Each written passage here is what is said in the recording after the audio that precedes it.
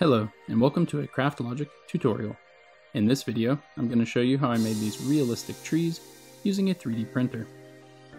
If you like the video, let me know by subscribing and pressing the like button. I modeled the trees in a 3D modeling software called Blender. This program is free to download from blender.org and is available on multiple operating systems. For this project, I wanted to model some mangrove trees, which have very distinct roots. So I began by creating a wireframe structure for the root system. At this stage, I just wanted to create the rough shape. I would do some fine-tuning later on in the design process.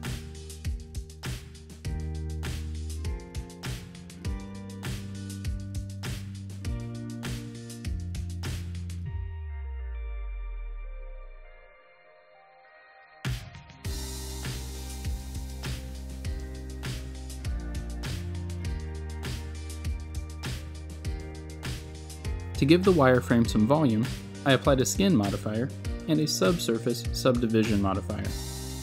With the two modifiers added, I continued to adjust the shape of the roots until I was happy with the look. The trunk and branches of the tree were created using the exact same process.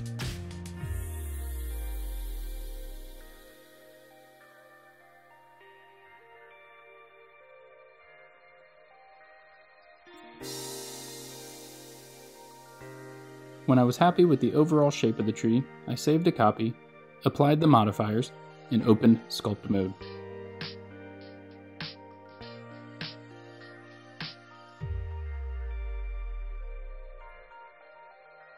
At this stage, you can sculpt in all sorts of extra details, but I just chose to give the tree a slightly more realistic texture. If you plan to print your tree at smaller scales, you can skip this step entirely. If you would like to see a more detailed explanation on how I design a tree in Blender, be sure to subscribe to the channel so you don't miss any future tutorials.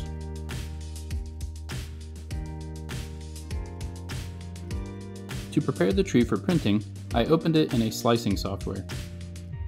This program tells the printer exactly how to print the tree.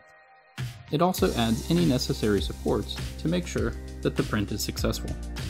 Though in this case, I think it added more supports than needed, and in the future, I will try with fewer supports to make cleanup of the print easier.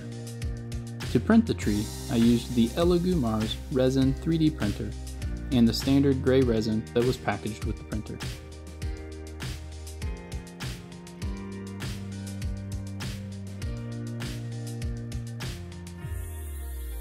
A few hours later, when the print was finished, the trees were carefully removed from the build plate with a plastic spatula.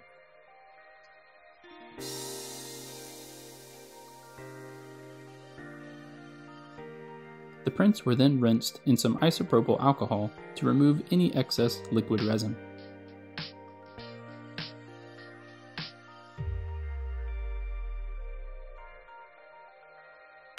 The supports were removed with some clippers and some careful application of force.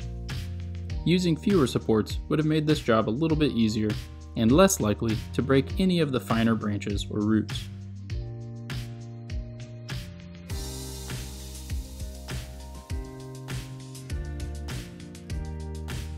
The trees were spray painted with a light tan color,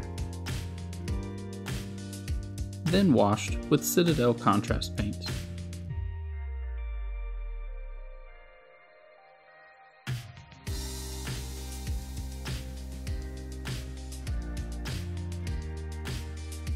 The thinned down wildwood contrast paint provides a pretty good result.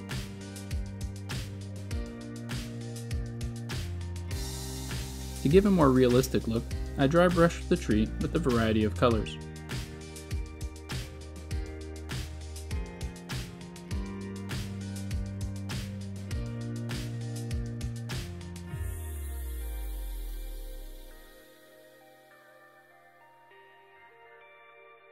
The exact colors are really not that important, just achieve a look that you're happy with.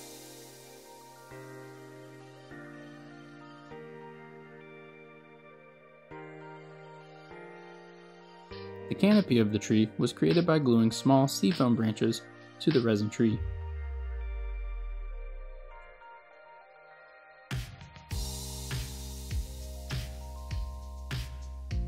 superglue gel was used to attach the branches to the tree.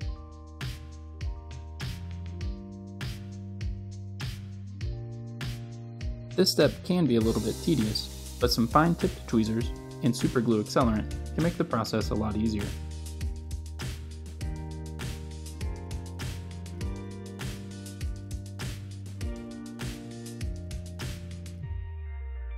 I think you will agree that the end result is definitely worth the hard work.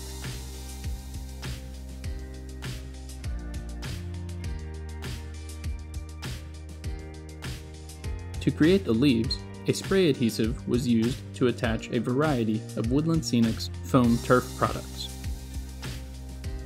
To ensure that it dries clear, the spray adhesive was very lightly applied to the ends of the branches. The foam turf was then gently pressed into place. This process can be repeated several times to gradually build up the volume of the canopy.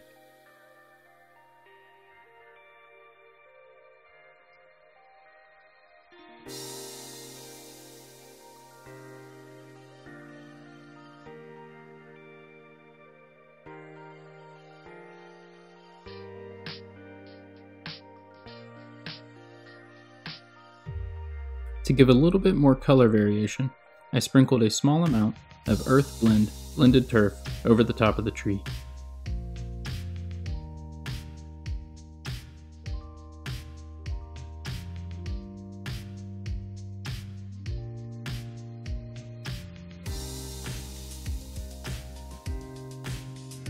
To give the final tree a little bit more durability and to remove the tackiness from the spray adhesive, I misted it with isopropyl alcohol and a 3-to-1 mixture of water and Mod Podge matte medium.